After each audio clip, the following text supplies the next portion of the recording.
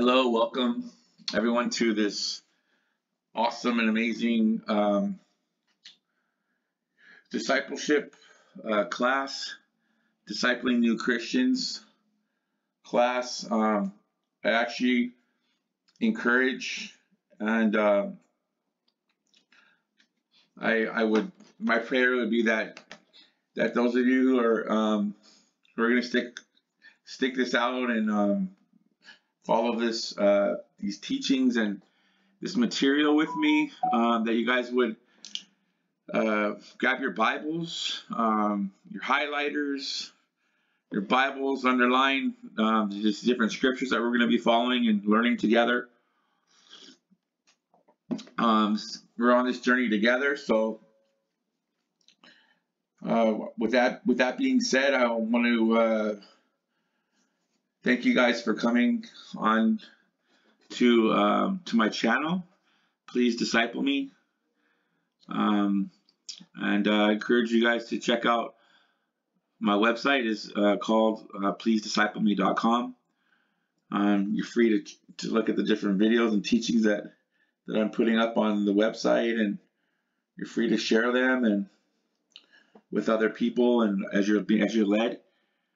Also, I'm looking for other believers and other born-again Christians and even people that don't know the Lord that want to come and help disciple other people and just be encouraging to one another and uplifting to one another, and just to build friendships and relationships, so that we could together advance the kingdom of God and just be there to help one another. As the Bible says, iron sharpens iron. So with that being said, we'll go ahead and get started. It says here, definition. When we speak of discipling a new Christian, what do we mean? Actually, before I get into this, I want to, let's pray. We can pray that God would lead us and open our eyes, our spiritual eyes and ears to hear and see as we read and hear the Word of God. So let's go ahead and lift this up to prayer. So Heavenly Father, we just thank you and praise you for your Word, God. We thank you that as we apply the principles and teachings that have been given to us freely in the Word of God, that we would have ears to hear and eyes to see supernaturally, God, and that you would give us the spirit of wisdom and revelation, that as we read these scriptures and we read through these different chapters, Lord, that you would help to mature us and to grow us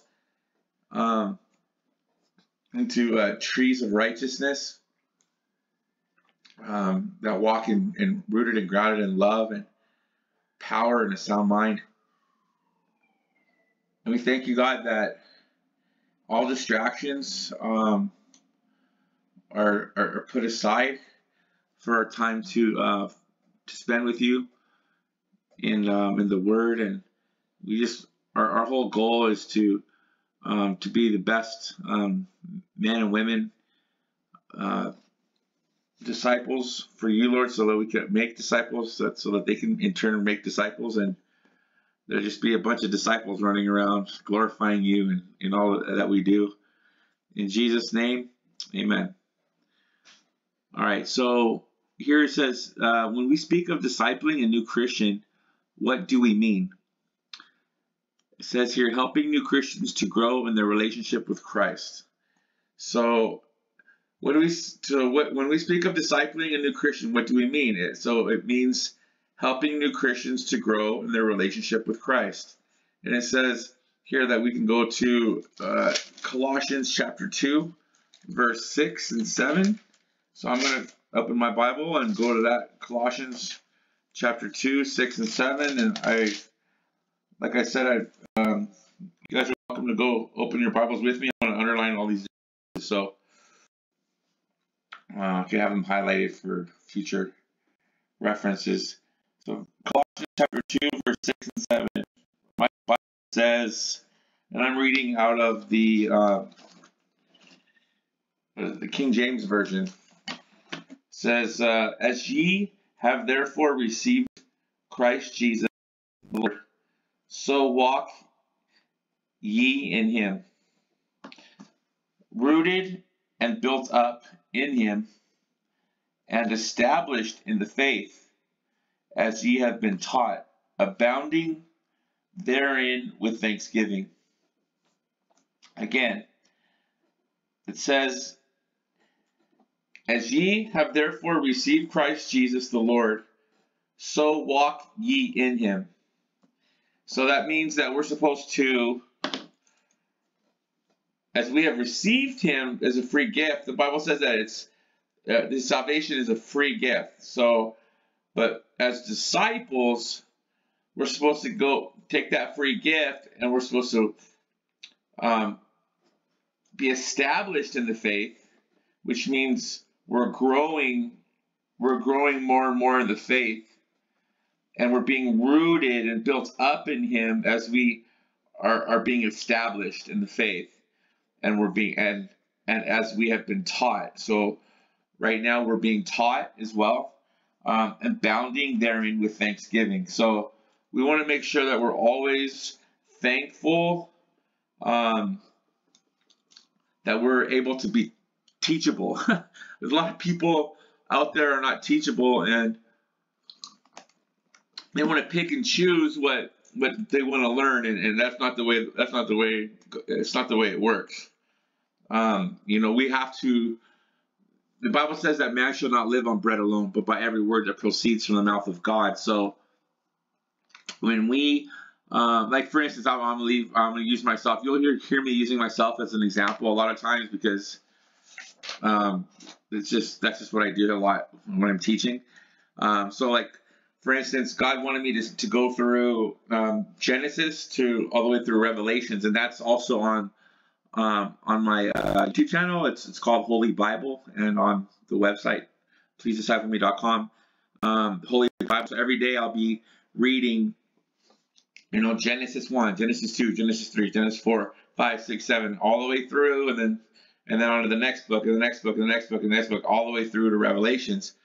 And some days, like especially at the beginning of the genealogies and stuff, we have to, even though it's kind of redundant, I guess, or it's just, he begot so and so, and he begot this, and she begot him, and he begot this, and begot that, and this and that and this. Well, what we're doing is we're abounding therein with thanksgiving, like it's talking about here in verse 7. So we're abounding therein with thanksgiving. So we're constantly thanking God for even having the desire to read, and to desire to feed on the Word of God, because the Word of God is Jesus. He is the tree of life. We want to be eating and drinking from the garden, from the tree of life. From the Bible, Jesus says that you drink of this water and you'll never thirst again. And so we're gonna just constantly be going over these different scriptures, and I'm gonna just go over it one more time. It says here, when we speak of discipling a new Christian, what do we mean? Helping new Christians to grow in their relationship with Christ. So let's read that. Let's read this together. Those of you who have your Bibles. Verse 6. As ye have therefore received Christ Jesus Christ Jesus the Lord, so walk ye in him, rooted and built up in him, and established in the faith, as ye have been taught, abounding therein with thanksgiving. You guys are more than welcome to pause this video, because I'm already pre-recording this. So by the time it reaches you guys will be able to pause it. So you guys go ahead and stop and read these two verses. It's really good that when you read the Word of God for yourself, like that's why I read the Word of God, because I learn better when I'm reading out loud. So we'll go on to the next one. What is our goal in discipling new Christians? Our goal is to see them become mature in Christ. So our goal is to not only see others become mature in Christ, but our goal is for us to become mature in Christ. We want to be mature in Christ. And what does that mean and what does that look like? Let's go to Ephesians chapter 4, verse 13. Ephesians is, those of you who are learning where the books are, if you go back a couple books, you'll find Ephesians chapter 4, verse 13. I'm going to go ahead and read it. It says, till we all come in the unity of the faith and of the knowledge of the Son of God, unto a perfect man, unto the measure of the stature of the fullness of Christ. So, what it's saying here is, what is our goal in discipling new Christians? What is our goal as Christians, period? This is our goal. This is what being a Christian looks like. This is what Christians should memorize. This verse. This is a great verse to memorize. So what is our goal in discipling new Christians? Our goal is that we would come into the unity of the faith and of the knowledge of the Son of God, unto a perfect man, unto the measure of the stature of the fullness of Christ. So we want to become like him. We want to sound like him. We want to walk like him. We want to talk like him. We want to be like Jesus. That's what it's all about. That's what discipleship and being a disciple is all about. And it can be done. We can be like Jesus. We can do the things Jesus did because he says we can, and because the Holy Spirit, the same Holy Spirit that you and I have, Jesus had, that he was able to overcome and do the things that he did, because we have the same spirit that he had.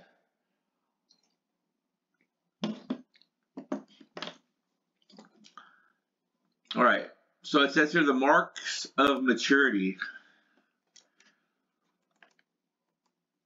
Read the following Bible passages.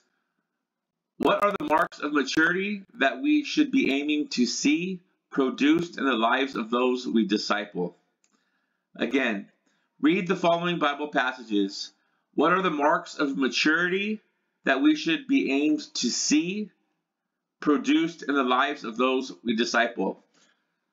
So we want to read these passages, and these are the passages that will mark the maturity that we should be aiming for in our disciples, and even for us, for that matter, those of us that are teaching the word. You know, we want to make sure that especially if we're teaching the word, those of us who are, that's why the Bible says that those who teach the word are going to be held more accountable, because we're teaching the word. We need to be teaching the word with, we need to be teaching the word truly and rightly. I mean, we have to be rightly dividing the word of God. So that's what I'm doing, and I'm trying to do my best in my ability. I'm not trying to get ahead of what the Bible's trying to say, and we're going to go ahead and we're going to dig into these scriptures, and we're going to find out exactly how to be mature in Christ, and what we're to aim for, and how our lives are supposed to look as disciples. So go ahead and open up your Bibles to Ephesians chapter 4, verse 11. All the way to 16 we're going to read. So verse 4 says, it was he, Christ. Here, let me zoom in on this so that way we could read it better.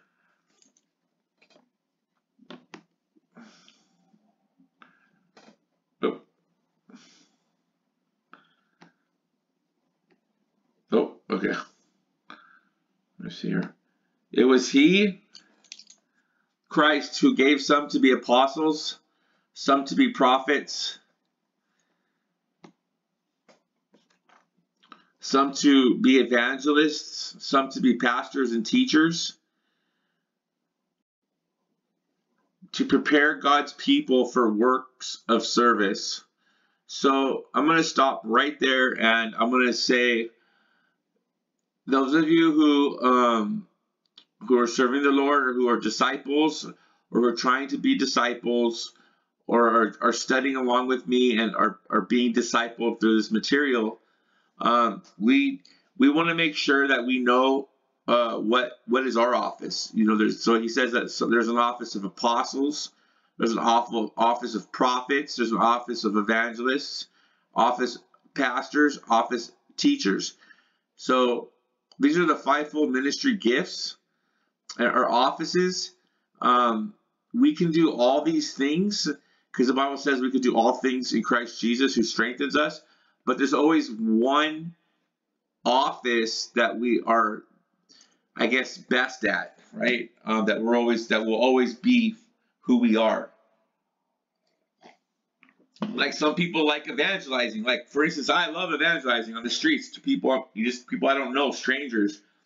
That's, I like to do what I do as an evangelist. So that's my office as an evangelist.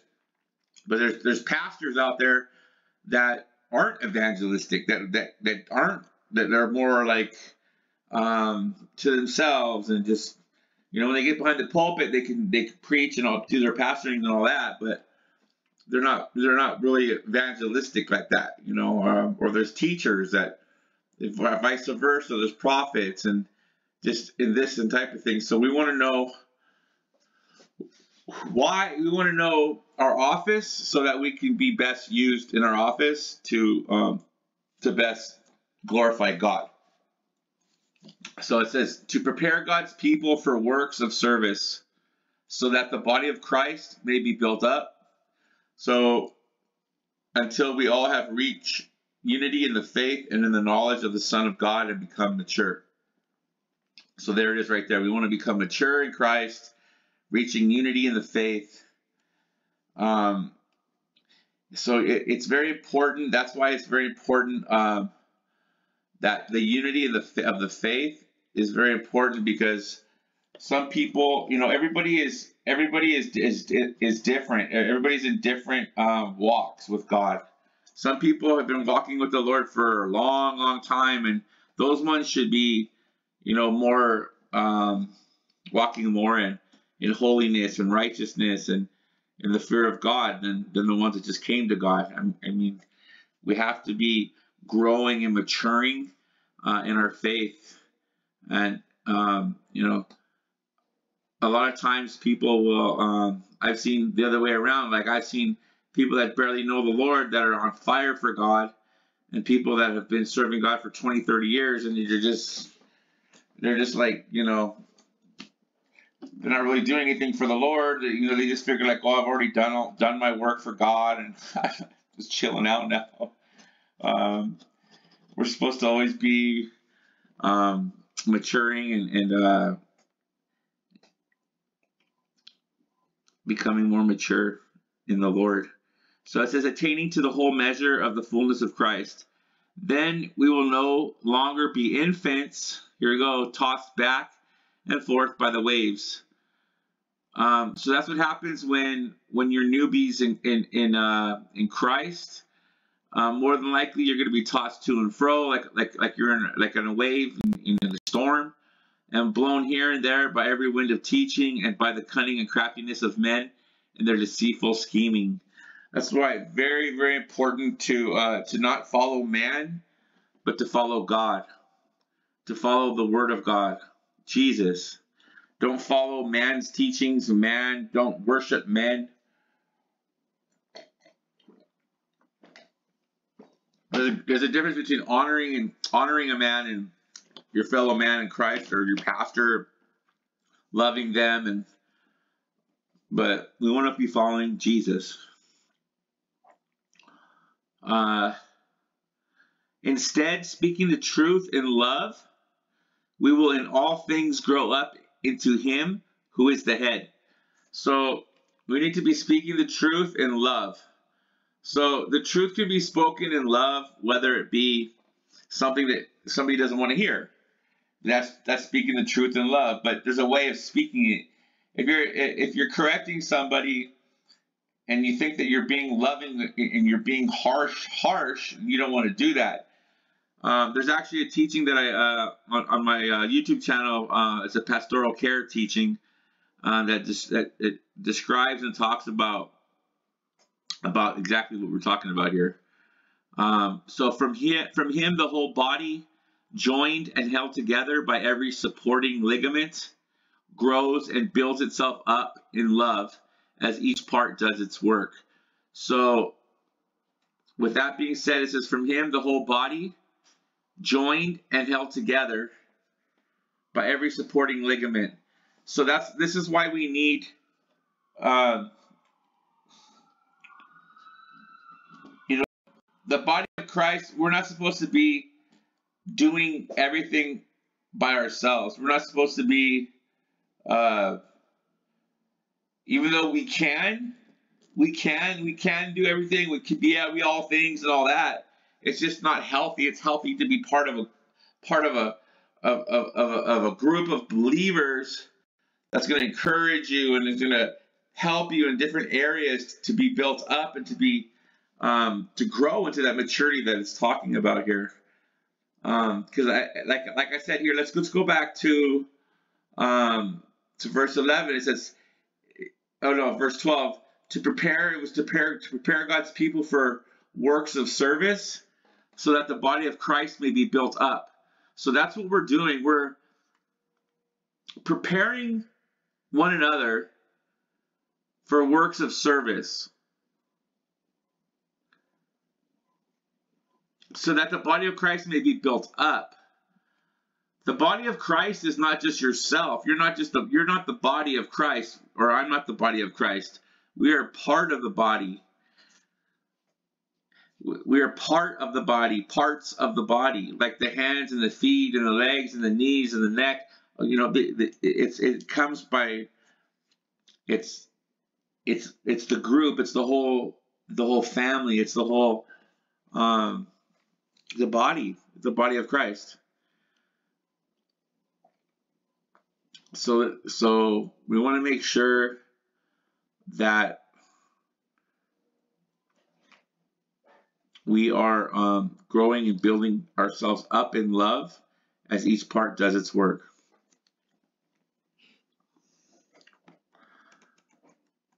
All right. The next verse is Colossians chapter 2. Let's go there. Let's go to Colossians chapter 2.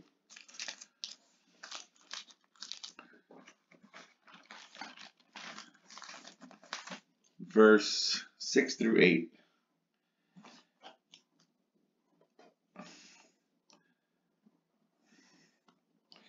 They repeat themselves again. So it says, so then, just as you received Christ Jesus as Lord, continue to live in him. So when we receive Jesus as Lord, whether you just received him as Lord tonight, today, earlier today, last week, a month ago, a year ago, 5 years ago, the Bible says, Paul says, continue to live in him. We need to continue to live in him, rooted and built up in him, strengthened in the faith as we were taught. So we can't be wavering and going to and from, like the Bible says up top, like we were just talking about. We have to be rooted and grounded in him and in the Word of God, day in and day out, fighting the good fight of faith and overflowing with thankfulness. So we need to be that's what the Bible says, that we enter his gates with praise and enter his courts with thanksgiving. So we need to be continually thanking him and praising him in all things. Verse 8, see to it that no one takes you captive through hollow and deceptive philosophy. There's going to be a lot of people out there, you guys, and girls, women, ladies, that are going to try to, for their own selfish ambitions and reasons, to try to get you to, that it's hollow and deceptive philosophy when people try to stray from what the word is we just read, basically about being united in the faith, right, as one. So a lot of people, what they do is they'll talk bad about other ministries so that you could be part of their ministry, and then they want you to, they're trying to deceive you in deception and try to build their ministry instead of building God's ministry. It's about building God's kingdom. This is not my kingdom come, it's his kingdom come. His will be done on earth as it is in heaven. It has nothing to do with my kingdom, my Please Disciple Me YouTube channel, my PleaseDiscipleMe.com website. Sure, that's great to have these things as a ministry, but you don't follow you don't worship my website, and you don't worship my YouTube channel, worship me. You worship God, right? So we want to be careful not to be caught in those, because this is what happens. It becomes prideful when people do it. People get prideful when they start growing and they start maturing in Christ. But just like the devil did. The devil knew everything about God. He was God's right-hand man. He was the choir leader, and look what happened to him. So, it says, see to it that no one takes you captive through hollow and deceptive philosophy, which depends on human tradition, and the basic principles of this world, rather than on Christ. So, we want to make sure that we're not, and this is another thing too, it's the word of God. The Bible says that man shall live only on the bread of life. Man shall only live by the bread of God. It's by every word that proceeds from the mouth of God. That's what we want to make sure that we're doing. That we're taking every thought captive to the obedience of Christ, and we're growing and maturing in Him every day, every day, every day, every day.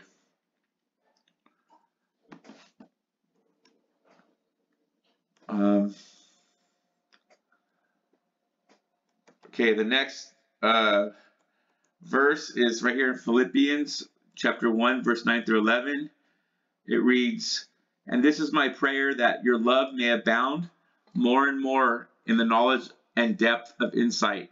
So we are to be abounding, growing more and more in love, in the knowledge of God, in the insight of His Word, more and more and more and more in His love, more and more in His love, more and more in the insight of His Word, more and more in the knowledge of God, more and more in our prayer life.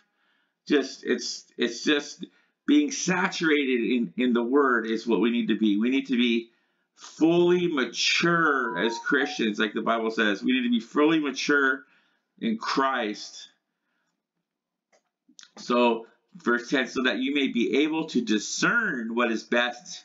So discernment, we need to have discernment. So the more that we know the Word of God, the more that we know Jesus, the more that we will be able to discern the difference between good and evil. And then we'll also, the more Holy Spirit we have, the more we'll be able to say no to the flesh and yes to the things of God. That's what it's all about denying our flesh, picking up our cross, and following Jesus. And in verse 11 says that we are to be filled with the fruit of righteousness. And the fruit of righteousness is patience and love and joy and long suffering and peace. It's in Galatians, it talks about the fruit of the Spirit. But verse 11 says, being filled with the fruit of righteousness that comes through Jesus Christ. So the righteousness does not come through us, does not come through our finances, does not come through what we own, does not come through our ministries, does not come through how mature we think we are, how smart we think we are, whether you're a church planter or you're a pastor or you're an evangelist or how big or how popular you are. That is not what your righteousness is not in that. Your righteousness should be in Christ and Christ alone, because our righteousness is the righteousness of Christ, because that's what being a disciple is putting off the old rags of filth we used to have before we were forgiven of our sins, before we accepted Jesus Christ as our Lord and Savior, and we confessed Him as Lord, and He gave us the new heart of flesh. He took up the heart of stone, and now we're learning to grow and mature and be righteous in His eyes. And it says to the glory and praise of God. So we want to be. Let's read this again. It says, Philippians chapter 1, verse 9 through 11, and this is my prayer, that your love may abound more and more in the knowledge and depth of insight, so that you may be able to discern what is best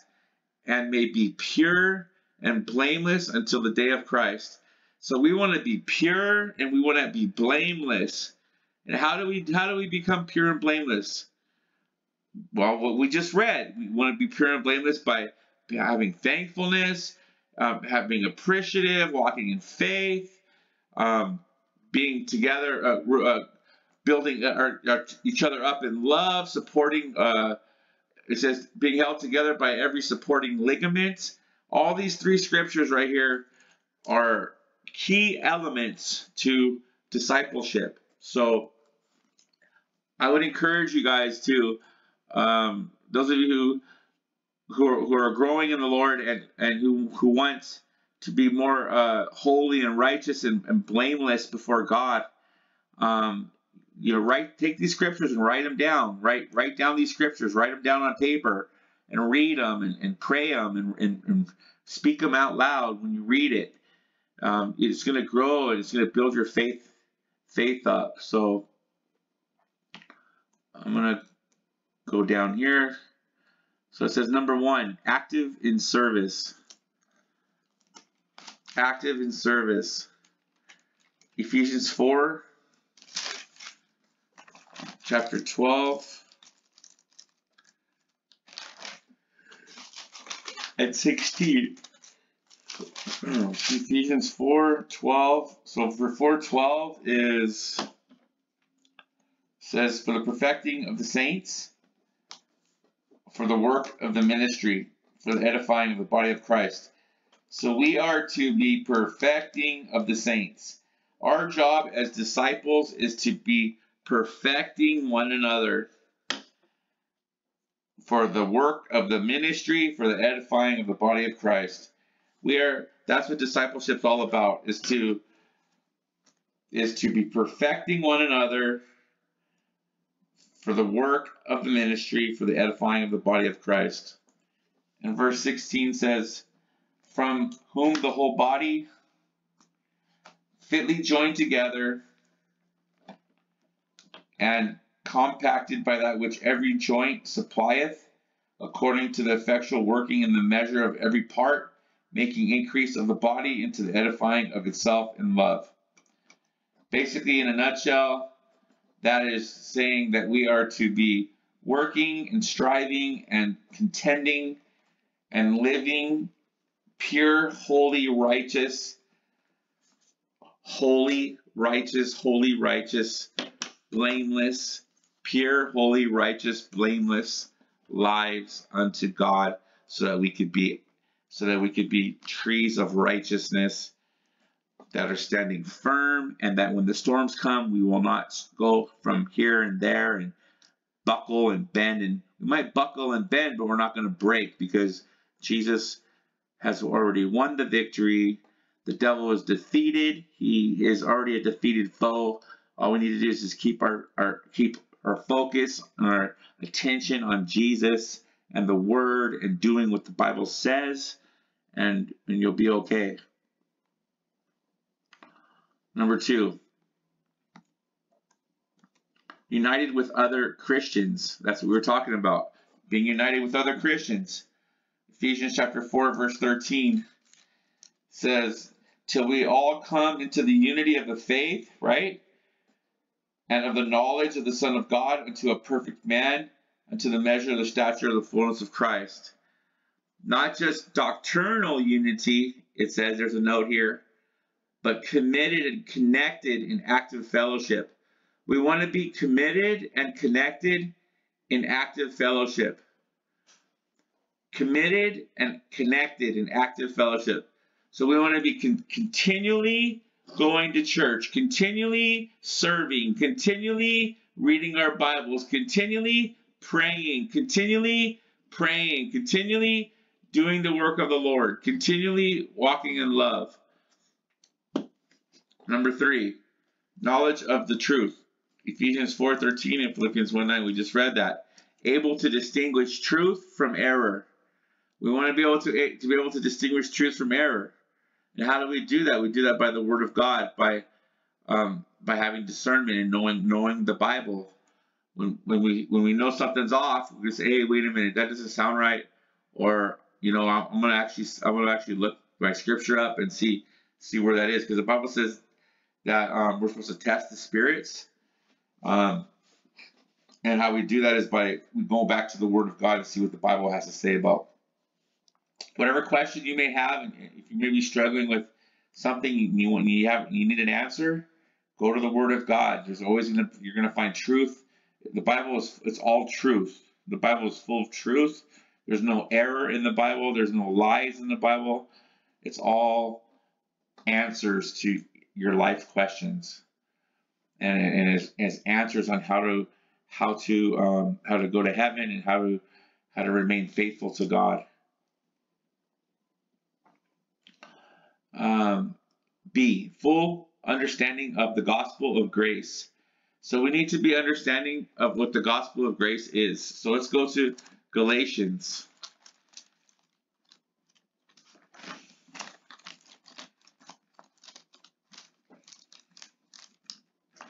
Galatians chapter 1.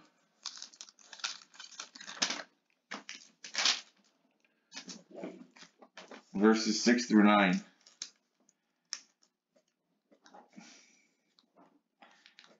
So it says here in Galatians chapter 1, 6 through 9, I'm going to read it. It says, I marvel that ye are so soon removed from him that called you into the grace of Christ unto another gospel.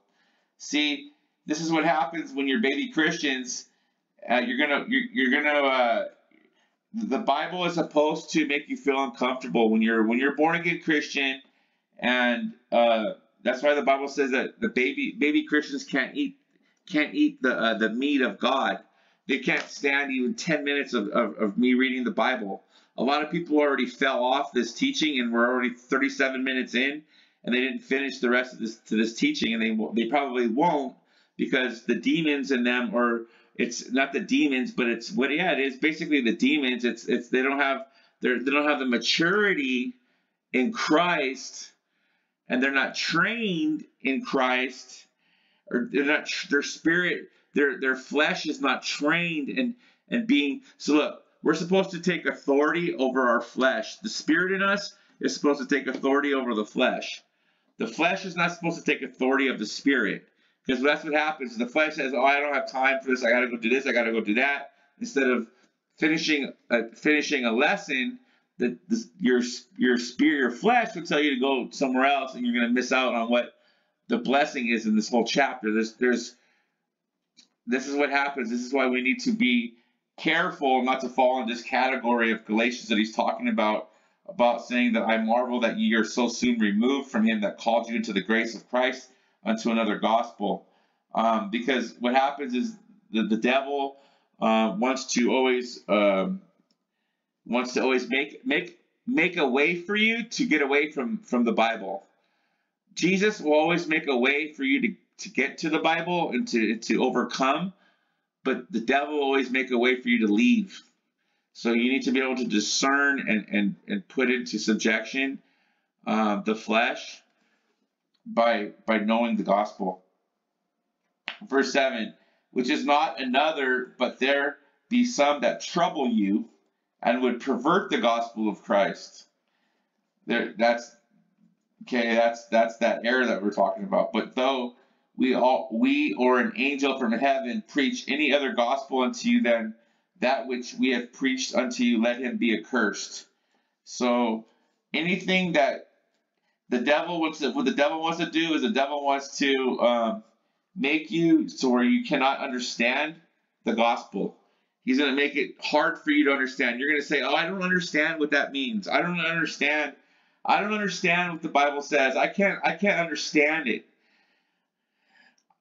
I'm sorry when I said that it's the demons in you, because that's just another word that I use, because I do a lot of deliverance ministry, and in reality they are demons, but it's more just learning and understanding the gospel and allowing the grace of God to transform your mind through reading the Word of God. So so please forgive me, those of you who feel offended if I said that you have demons. It's just we have to allow the truth of God's Word to override the lie of the enemy. Verse 9, as we said before, so I say now again, if any man preach any other gospel unto you than that ye have received, let him be accursed. So this is what my job is, with what I'm doing right now, by spending my time to read and to explain the gospel and this lesson to you guys, is because a lot of people, they need help. They need help understanding the Word of God, and that's what I'm trying to do through these lessons. So that's what we want to be. We want to be careful. We want to make sure that we're reading and that we're being taught by the right people that are preaching, the whole gospel and not just one-sided gospel. A lot of times people will preach the grace of God, and they don't preach repentance. Or there's a lot of people that preach only repentance and they don't preach the grace of God. Or there's people that only preach deliverance. All they do is deliverance, deliverance, deliverance, deliverance, and they're not preaching that's error. That's what they're talking about here, being able to distinguish the truth from error. So the knowledge of the truth, that's what we need to be aware of. C says able to teach others. So we want to make sure that we're able to teach others. And that is found in Ephesians 4:15.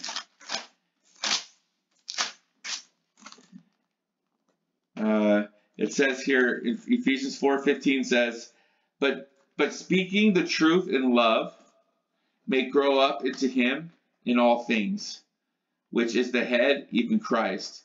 So that is the head is Christ. The head is Christ Jesus. The main person that this whole gospel is talking about and trying to convey to us is trying to make us closer to Jesus and closer to eternity with Jesus.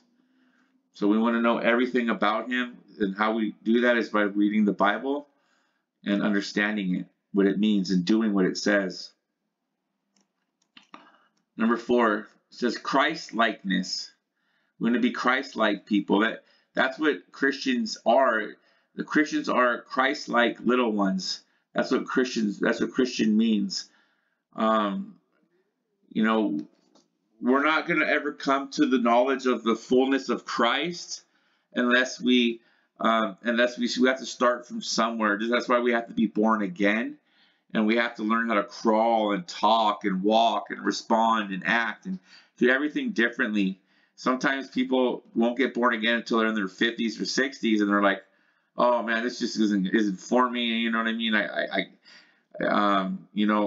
Look at me. I'm going back to school for my GED, and I'm already going to be 47 years old.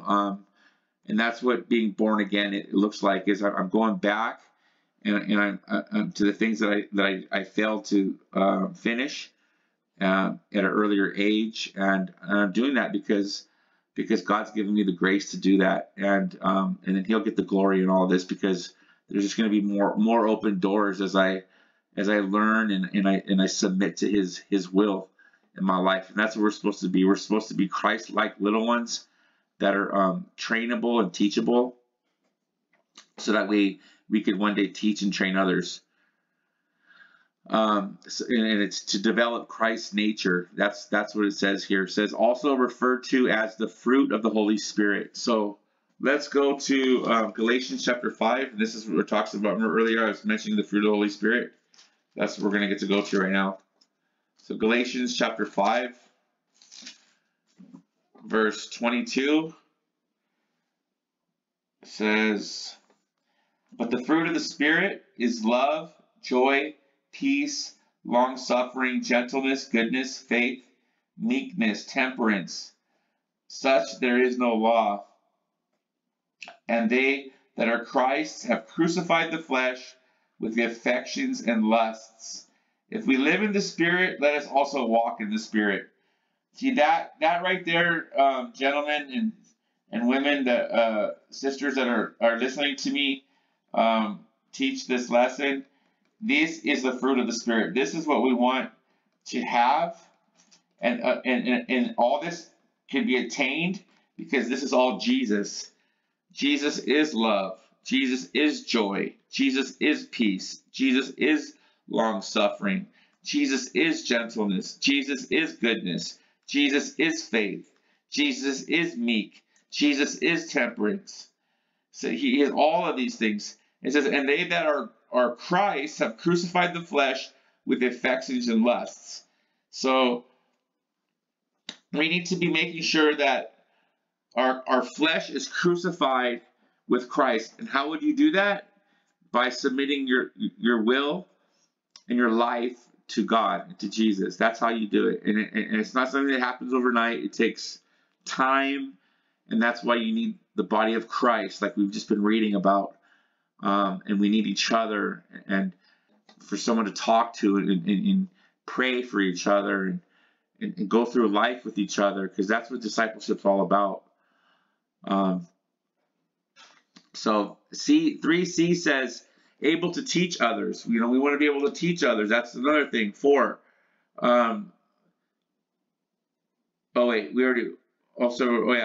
For Christ-likeness, Ephesians 4:13, to develop Christ's nature, also referred to as the fruit of the Holy Spirit. That's what we just read. 5, close walk with Christ. Read John chapter 15, verse 4 through 9.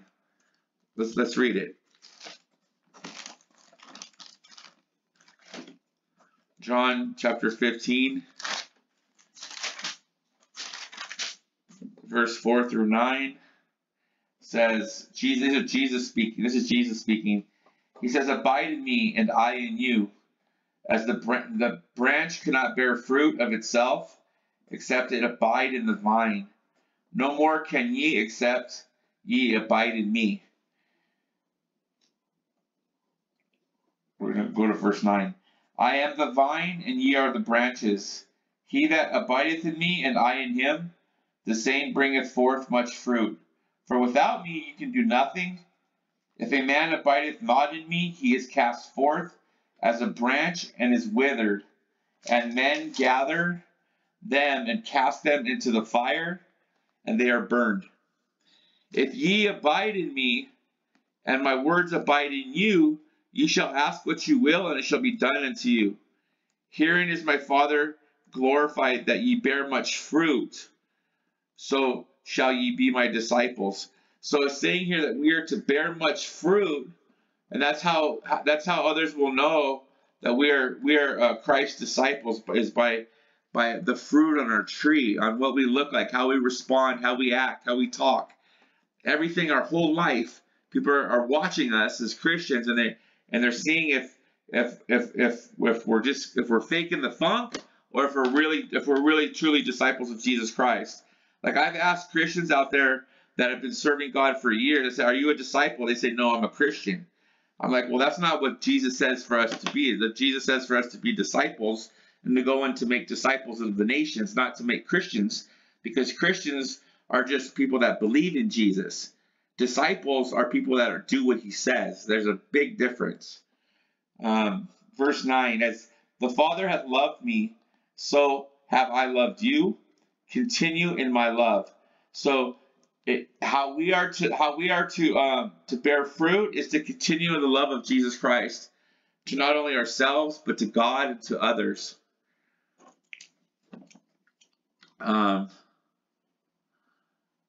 It So it says here, abide is used 7 times in 6 verses. Not just knowing about Christ, but knowing him personally. We want to know Jesus Christ personally on a personal level, so that we could be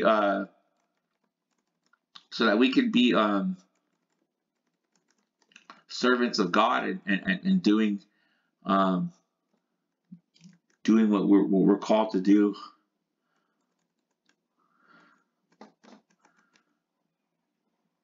Number 6 says loving. We want to be loving. 7, strong in the faith. 8, thankful. We already read all these verses. Number 9, personal holiness. We want to be walking in holiness unto God. Number 10, prayerful. We want to be praying all the time. Jude 20 says, but you, dear friends, build yourselves up in your most holy faith and pray in the Holy Spirit. If you don't know how to pray in the Holy Spirit, I would encourage you to ask God for the prayer language. The Bible says that you ask anything in my name and he'll give it unto you.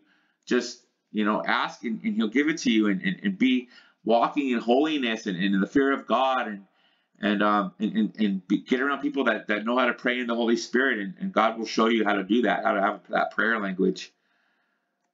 Number 11, close walk with the Holy Spirit. We want to be walking with the Holy Spirit closely all the time. We want to be walking with the Holy Spirit.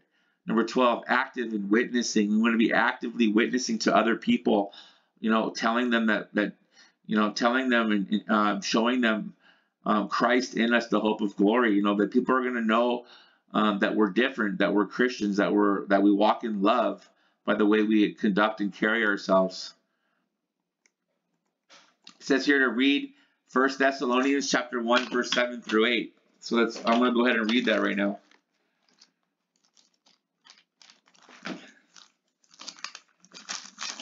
First Thessalonians chapter 1,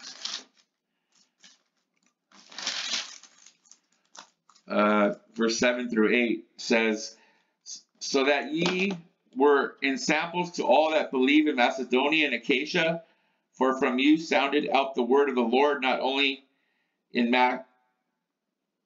Macedonia and Achaia, but also in every place your faith to Godward is spread abroad.